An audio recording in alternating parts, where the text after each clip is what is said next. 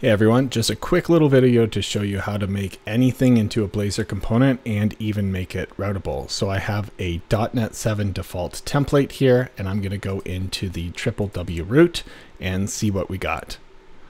We have our loading thing here, UI for errors, and some markup for, Bootstrap and CSS. So if we go into Pages and Main Layout, you can see that the layout here will inject the body, which is kind of anything will go in there. But let's say, for example, here, why not? This is a good thing that you can make a component. You can take any HTML and make it a component, right? Pretty awesome. So I'm going to take this as an example. What would you call this? A about? Sure, why not? Cut, and then we're going to go add a new new item, and we'll say a about. That is not a good name for a component because it's looks like a mistype. All right, I still got that other one open, but what I'm gonna do is just plop that in. It formatted that quite nice. And let's say we're gonna say save. And then over here where it was, hopefully, I'm gonna say a about. And we're done, son. You can check that into source control, commit blindly to master. That's the way that we do it, in the Wild West. Just completely do it. That's it. Now let's say, for example, you want to have something different of the link. You could say, hey, what we want here is like a URL. Okay, no problem. That doesn't exist, obviously, but let's say we wanted to give it a parameter, and we're going to say string or public string. Got to put that. Public parts are better than private parts. And then we'll say URL or URL. It's like when you had a bad taco. And then I think it's, that's correct, but forget about it. I'm just going to say this, or do I just paste? Yeah, so it wasn't like Copilot is, more of a co than a pilot in this case.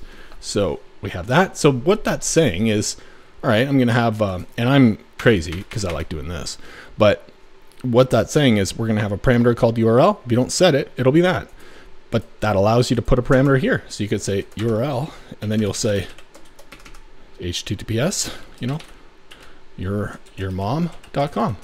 That's your favorite website, right? And then you're good to go. And what will happen at that point is it'll override this one as you want it to. But if you don't use it, you don't have to. It'll have a default set. And that's it. That's how you do it. How do you make that routable? Easy. What you do is you go over here, and if you're using it in the Razor file like this and you're not using a code behind, so one page, and then you're going to say, yeah, about, thank you. That was a pilot, not a copilot. Do I need that? No, I don't. But they let you keep it in there because they allow mediocrity, but you don't need that. So that will route. So when you it'll show there, no problem, right? But it's kind of a weird inception, nested loops thing, because if you route to that page, it'll actually show this and this, and you don't want to have routable ones in the main layout, so to speak, because it doesn't do minor nested routing, but this will be a page. Now let's say you had not it all in the Razor file, you have it in a code behind.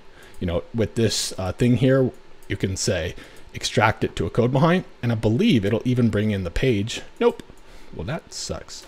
So what you want to do is take that page thing that you don't really want there, and it did not put it there. And you don't need this because that less is more, and you probably don't need, I guess you need anything that's not gray unless you use a global using file or whatnot. So keep it like that, and then all you're going to do is go down here and you're going to say route.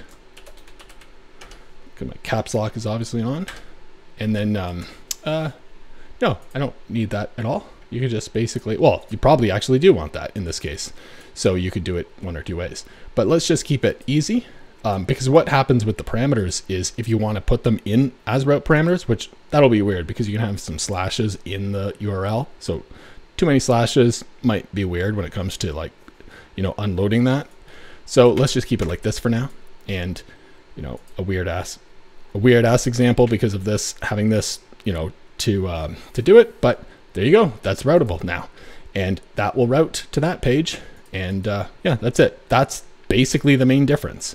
You can take anything you need and make it into a component. Like let's say you wanted to have an H1 here with the name inside.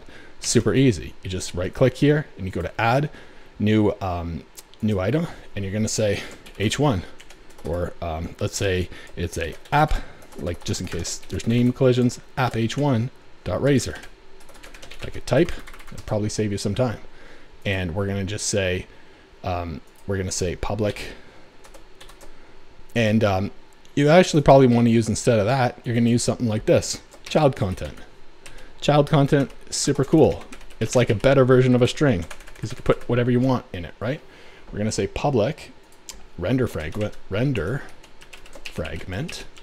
and it's by convention, if you have only one render fragment called child content, all you got to do is drop this in here and say child content, right? And that's a special one, meaning that you can kind of inject things into it. I realize it's called app H1, right? So I should probably change these to this, because I probably copied it wrong. And then when we're over here, all we have to do is say app H1, and then we're going to say, yeah, counter. That's pretty cool, right? And you can put anything you want in there. Now, on the other hand, let's say you wanted to not use render fragment like that, because that's like a way of dropping things inside. And trust me, you want to be inside, because you could do other things in there, like add divs and all that stuff. But if you just wanted a straight string, right?